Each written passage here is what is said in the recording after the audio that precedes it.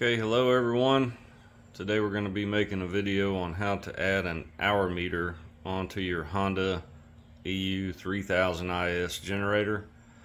I think that's one of the biggest complaints about this thing is that, it's an excellent generator, but there's no way to, no built-in way to keep track of your hours like a lot of the other competing generators have. So a lot of people get the inductive type that wraps around the spark plug wire, and they kind of zip tie it up in here, hang it on there or something like that, where you have to open the door to look at it, and then it's digital, and the reviews on those things are not good. They tend to go out, or the batteries die, the LCD screen quits working, then you lose all your data, right? So the plan with this is that we're going to use this old school analog hour meter, and this particular one runs on 110, and we'll cover that a little bit later. But you can get these that run on DC, and you can get them that run on AC,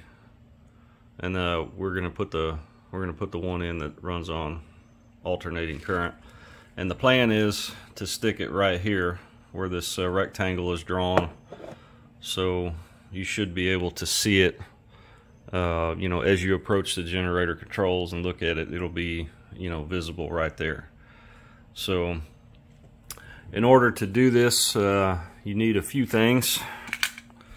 So first of all, you got the owner's manual. You should read that cover to cover. It's got a wiring diagram in there also that's helpful. You'll need a Dremel tool or something to cut this hole out right here for the new gauge. You'll need some basic tools, tape measure, screwdrivers, specifically one thing, this security torx bit, which is a giant pain, and it fits this bolt here that's on the that holds the control panel onto the frame, and I'll show you where that's at. And then if you're like me, a replacement bolt for that stupid thing, because you don't need that, and if it ever breaks down out in the field, you're not going to have that tool on you, right? So just picked up another replacement bolt for it, so you can do maintenance on the machine without a special tool. You'll need a long Phillips head screwdriver to take out the fuel knob here. It runs all the way down in there like that, and you just turn it, and so you have to take that off to get the control panel off the frame. The whatever hour meter you end up using, you need that with all the electrical connectors for both ends. You're going to need an O-ring, or alternatively, you can use silicone. But when you put this hole in the instrument panel and you put that gauge through there, basically what I'm going to do is just put that O-ring around the base of it, so when it seats down in here, it'll create a seal and keep rainwater and whatever out from dripping down in here, because your battery is right down here. So, but anyway, silicone or some other kind of sealant can be used for that too. You need some basic just stranded electrical wire. This is 14 gauge, but almost anything will work, whatever you have. And then some wire cutting and stripping and crimping tools. So it's pretty basic. Once you have everything rounded up, the job shouldn't take too long. So the first thing that you got to do is take these hold down bolts off, nuts. So once you get that, the front cover comes off like that. And the engineers at Honda did a good job, because it'll stand up all on its own just like that, which is pretty cool. So the inside of your generator looks like this. You've got your battery, which you want to make sure the leads are disconnected before you do any of this, so you don't get shocked, you don't accidentally fry anything. And then you're going to need to take off the bolts here that hold down your control panel. There's 4 of them. Before you do that, you need to before you remove the gauge panel, you have to take this knob off. So you unscrew it like I mentioned before, and then you take those off, and that'll allow you to pull back the control panel here just a little bit. It won't come all the way out because obviously you have things like the choke and all the electrical wiring, you know, but it will pull back enough for you to do this install. So I'm gonna turn the camera off and switch positions here, and then we'll get on with it. Okay, this is what the back of your control panel looks like. It'll pull out about this far. You shouldn't need, you know, much more than that, but just be mindful of the choke cable in there. So what we're gonna do, you can do this a few different ways, is we're gonna connect the terminals on the hour meter to the back side of the 110 volt plug right here. So if you look at the wiring diagram, you can follow it, but there's a hot and a neutral that goes to the back of this back of that outlet, just like any regular 110 residential outlet. We're going to put one on this side of the plug on the bus and one on the other, with using the standard lugs that are on the side of the outlet. Now there's a consideration, right? So this has a breaker fuse right here, and if you trip, like if you're generating, you know, you're generating and you trip a fuse, it will cut off power to this outlet, which will stop the hour meter. So, you know, in this application, you know, the theory is, you know, you're not going to be running the generator if you're not, you know, making AC juice to the outlet, in theory, right? One thing you could do is you could take this connector off here on the supply side of the breaker, and you could put a piggyback connector here, so even if you trip the breaker on the outlet, the hour meter will keep running. You know, it's 6 1/2 dozen of the other. To me, this is just a reference for maintenance, keeping up with oil changes and stuff like that. You know, and if it trips and you lose a minute or 2 or 5 minutes here or there, it's not the end of the world. Again, assuming that you're, you know, running the generator only when you need to generate power, and you're going to be monitoring it and observing the generator performance and all that stuff. So for simplicity's sake, we're just going to run it to the outlet without having to mail order any kind of special piggyback connector, or cut this factory wire and splice in a lead for the hour meter. We're just not going to do it that way. But you could, and it would theoretically, I guess, make it more accurate, you know, in the case where you're tripping fuses. So anyway, that's what we're gonna do. I'm gonna cut here for a second. I'll make the hole in the case there, and then I'll make up the pigtails for the connections to the hour meter and back of this control panel, and then we'll put it all together. All right.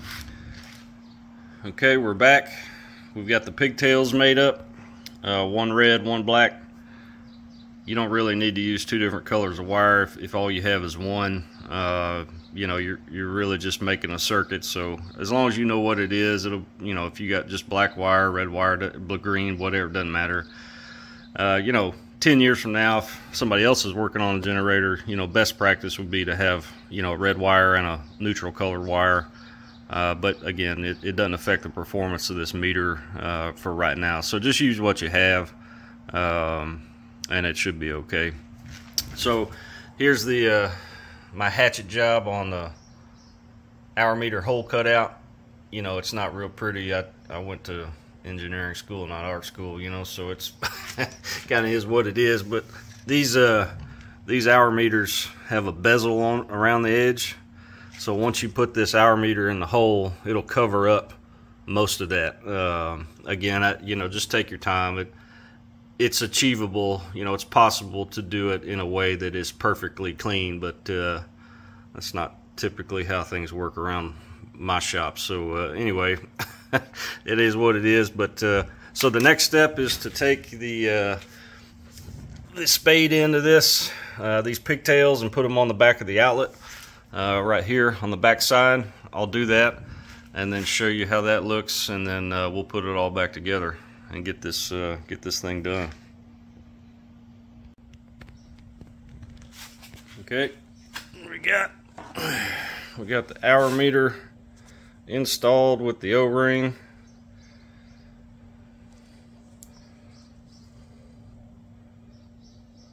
I got that hour meter on Amazon, by the way. It didn't come with these screws. I had those, you know, in the bucket O screws in the garage, so just any wide threaded screw would work, you know, just to get into this plastic. You don't want anything too fine or it won't grab, you know, like a drywall screw or something like that would work okay. And on the back of the control panel here, it's hard to see, but you've got try to get my finger in here with the video. This blue terminal here, that's the neutral, and then you've got on the other side there this red wire with the blue spade terminal. So these are just standard outlets, or you know, they have a pretty common design. There's a bus, so the generator feed is coming in on these big fat wires right there, and that's one. And then our little bitty teeny hour meter feed is coming off on these smaller wires. And then again, there's enough lead here that you could remove the cover, set it down, and then, you know, pull these spade connections off the back of this hour meter when you're servicing the unit. So that's about it. I'm gonna get it all buttoned back up and fire it up. Okay, everything's all put back together. We're gonna do a quick voltage check. So I've got the voltmeter here, the multimeter connected to our hour meter pigtails. Got the battery hooked back up. Got the panel all put back on. You know, from a safety standpoint, you should probably always run your generator with the cover on, you know, so all this electrical stuff is not exposed. But for the purposes of just checking this out to make sure we're getting the correct alternating current voltage and everything to this hour meter, we're going to do this just as a test, and then we'll hook it up and test run it, make sure the meter's working. So, yeah, typical starting here. Make sure your fuel's on. Turn the eco throttle off for start. Pull the choke. Bump it.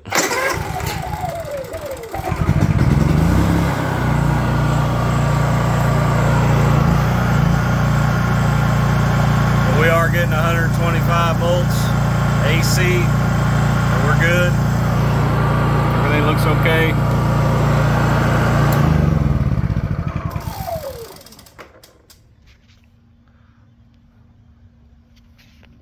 Nothing smoking. So we're probably good to proceed. Okay, it's all back together. This is what the finished product looks like. Pretty standard stuff. Let's give it another go here.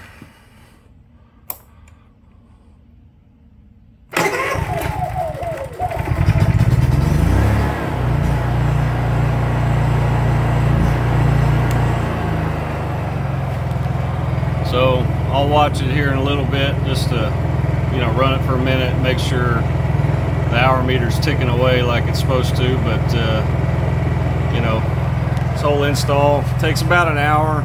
You know, if you know what you're doing, and you know, you don't lollygag and all that, and you have all the random bits like the spade connectors and the wire on hand. It's not a very complex job. I would again stress, you know, you should read this. There's a really good wiring diagram in the back somewhere. There it is.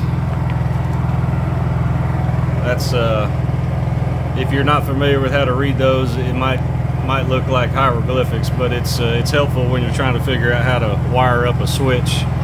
So anyway, that's the video. Hope it was helpful.